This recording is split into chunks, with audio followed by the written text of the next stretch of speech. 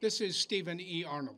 DarkCyber 2022 is our fourth series of videos about online access related to online, smart software, and intelware. Smart software, sometimes called artificial intelligence or machine learning, pivots on statistical methods. With me today is Donna M. Ingram, who has a PhD in economics from Cornell University and an undergraduate degree in mathematics from Goucher College, which is recognized as one of the most innovative institutions in the United States. In addition to teaching, she has served as a consultant to various organizations. Her statistical projects have included finance, manufacturing, and subrogation. She's worked on a number of activities with my research team. Donna, thank you for agreeing to talk with me about your new book, Help Me Learn Statistics. Thank you, Steve, for having me. Why do we need another book about statistical procedures and methods? I think a lot of people view statistics as magic. Many people distrust it, saying that statistics lie. Others trust it implicitly. Neither position is good. We're all constantly bombarded by statistics. My goal is to help people become better informed and better consumers of statistics. Many students learn rules regarding statistical tests churned out by computer, but don't seem to understand the logic behind the rules. I wanted to pull back the curtain and show the logic. What did you do in your book to try to make the concepts and methods come alive for the reader? The book is filled with sample problems, a lot of examples because I think that's how most of us learn, and a lot of practice problems. Most books have problems at the back of the chapter that become homework problems, but I put a lot of practice problems in each chapter. For each example, I follow that up with a practice problem where I hide the answer to the practice problem. I was able to use some technology so that there's a button that students can click and see the answer and how the problem is solved. Kathy O'Neill's book, Weapons of Math Destruction, tackled the misapplication of numerical methods. Why do you think her approach has not gained more traction? I think she unveils a high-tech version of a very old problem. Whether we examine the motives of the company devising the method or the group applying it, their goal is often what is good for them. The voice of a small group that holds some power is often very loud. Using her examples, this would be the voice of businesses, including banks and insurance companies. Small groups are more easily organized into one voice. This is especially true with businesses because they are often already members of a group. Large groups, those who are harmed by some of the practices, are more difficult to organize. This problem is made worse because the processes are opaque and the people being harmed aren't necessarily aware of it. For me, setting the baseline seems quite important. You write clearly about testing. Do you think that testing can lead to shaping or steering the study findings? Absolutely. There's definite concern when building a statistical model that the model is created to conform to the data. This can bias the results because the data is a random sample and may not accurately represent the population, the actual real-world situation. I was taught to take a subset of the data, use it when creating the model, and test the accuracy of the model using another subset of the data. For example, if I'm using regression, I build the model using a subset of the data. I then use those results to predict the values of the dependent variable and calculate the errors. If the errors are similar to what I found when I was originally building the model, I feel reasonably confident that the model describes the relationship between the independent and dependent variables well. In order to further test the model, I like my clients to apply my results to data that I have no access to. For example, I might ask for data from 2020. I would subset the data, build and test a model using that data. I would then give the results from that model to my client and ask them to apply it to their 2021 data. This lets them see whether the insights from my analysis would have benefited them. It leads to a few sleepless nights for me while I wait for the results, but I'm essentially letting them test my product before they use it. In your experience, what are the risks of shaping algorithms to reach a predetermined result? I think a lot of times people are rewarded for reaching a specific conclusion. Personally, I would rather be right than have to reach a specific conclusion. Part of why I test my results the way I do is because I don't want to be proven wrong later on down the road. I think that people will grasp at any conclusion, whether it's right or wrong, because that's how our reward system is set up. I may have mentioned to you that I worked with a PhD in mathematics who lived and died by regression analysis. This was his pet method. I want to know what steps are needed to ensure that a pet method does not affect the study results. I want an objective result, not a trained dog act. I think we probably all have our favorite methods, the methods that we use day in and day out for the type of problem that we study. First of all, I think it's important to recognize that even though it might be our pet method, it doesn't apply everywhere. And there are some branches of statistics that just aren't our strong suit. I don't think there are many people who are willing to admit that, however.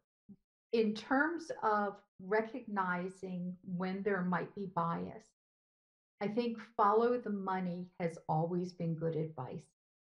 We have to look for the motive behind the analysis. The trouble is that now it can be a little more difficult to find the motive.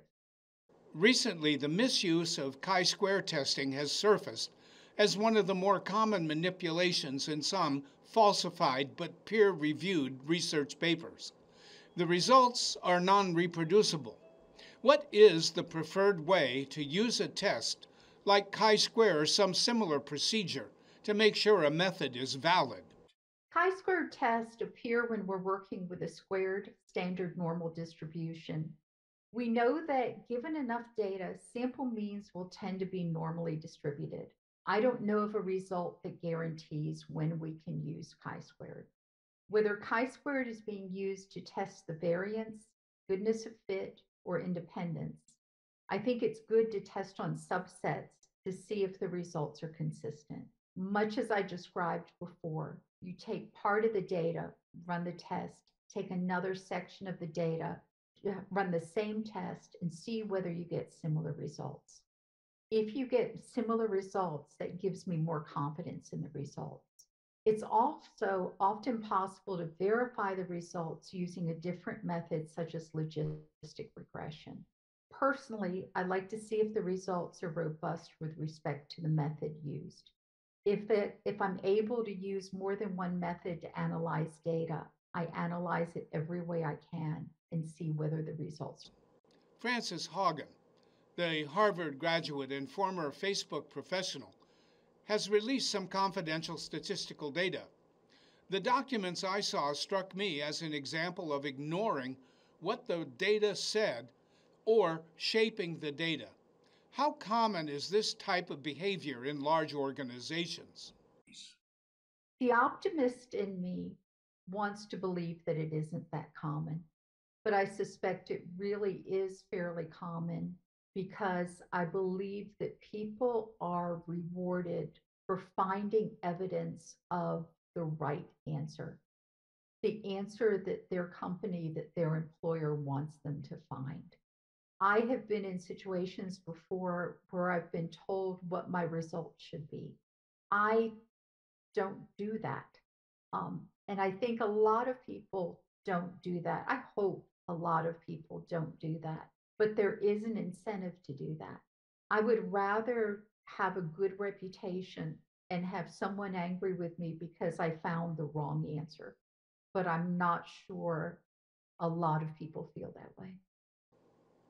I think that's why you fit in so well with my team's approach. I'm not the least bit interested in being paid so someone can tell us what the results of a study should be. What's very refreshing was your discussion of sampling and testing.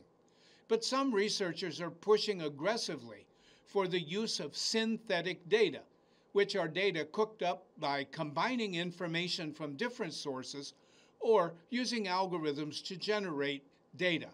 What's the risk of using synthetic data versus the real-life data, which are often messy and expensive to validate and normalize? Synthetic data is often computer generated and designed to mimic actual data. It can be useful because if we don't have that much data, it can be difficult to subset the data, as I've talked about, and test results. The trouble is that synthetic data is generated using descriptive statistics that come from actual data. Those descriptive statistics are somewhat random because we can have not necessarily errors in data, but data is random. It's not necessarily reproducible all the time, which means that the data that we generate, however much we do, might be incorrect. I've used synthetic data that I've generated by simulating business processes using descriptive statistics that came from interviews with individuals involved in the real life process. Personally, I think it's important to look at the results when we use synthetic data and see whether they're consistent with what we observe in real life. When I've used synthetic data from simulations, I go back to the people involved in the process and say, do these results look realistic? We worked on what I thought was a very interesting project. You made a very compelling argument to me to use a method that depended on survivability algorithms. Basically, we pulled math procedures from cancer research and applied them to insurance fraud. Our work yielded remarkable insights, but the client was reluctant to abandon manual, seat-of-the-pants methods, ignoring a high-value numeric method. I think it's natural to be reluctant to use something that we might not completely understand. In 2020 hindsight, this showed that leadership was very risk averse and was willing to pursue almost any lead, no matter how unlikely it was to be productive and no matter how much it cost. Have you encountered other examples of clients refusing the facts of research analysis? Absolutely. And one of the things that I have learned along the way is that I really have to pay attention to the personality of the organization and how much change they're willing to accept. The last chapter in your new book is called Next Steps. I want to put you on the spot and ask, what's your next step? I'm always more than willing to take on interesting consulting work, as I suspect you are. I'm also writing a book on probability. Probability is something of a prequel to the statistics book, since statistical methods are developed using probability theory. If someone wants to purchase a copy of your new book, where's it available? It's only available electronically. That is because I wanted to use the technology for the practice questions in there. It is available through the Apple bookstore, or you can go to my website, which is DonnaMIngramPhD.com, and I have links there to the Apple bookstore. If someone wants to tap your expertise, what's the preferred way to contact you? I think the easiest way to find me is to go to my website, Donna M. Ingram, PhD. And if they don't find that link, I suspect they could go to you and you would put us in contact. Absolutely. I've enjoyed our conversation, and I want to thank you for taking the time to speak with me. For more DarkCyber news and information, read Beyond Search, our free weblog about online services and sources. This is Stephen E. Arnold logging off.